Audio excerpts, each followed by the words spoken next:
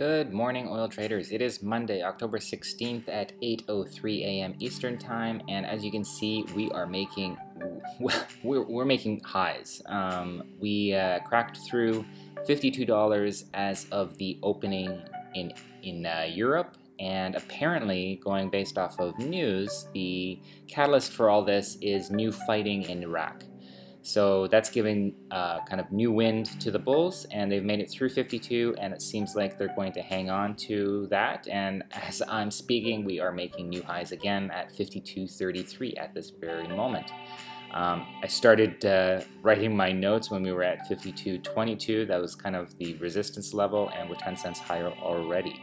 So maybe we are on our way to 53 by the time we open here in North America. That being said, as you can imagine, I'm quite frustrated not having bought long last week, but at least I was patient with my short buy, and I will be buying short today. I'll be buying short, and I'll be buying a slightly larger position than I did on Thursday. And the reason for that is twofold. One is it gives me the opportunity to sell a portion of that short position if we do fall at least part of the way back down towards 51, below 52 of course.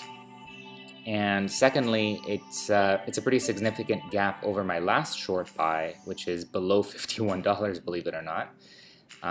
So strategically it makes sense in regards to kind of my longer term trading strategy, if you want to call it that. Obviously right now it's kind of dismal for me, and it's really difficult at these very moments to kind of stick to your guns and stick to the long-term strategy when you're being proven wrong kind of time and time again.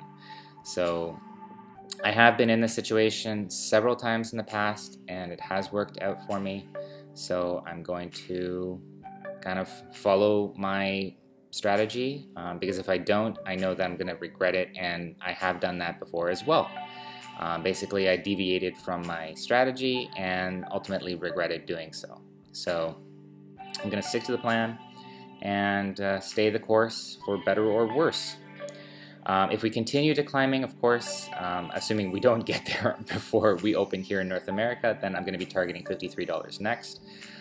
If we do manage to drop back down to at least kind of, let's say, the mid 51s, I'll be looking to exit at least part of the short, assuming I get it, as well as buy a long hedge as we drop towards 51 or lower, hopefully.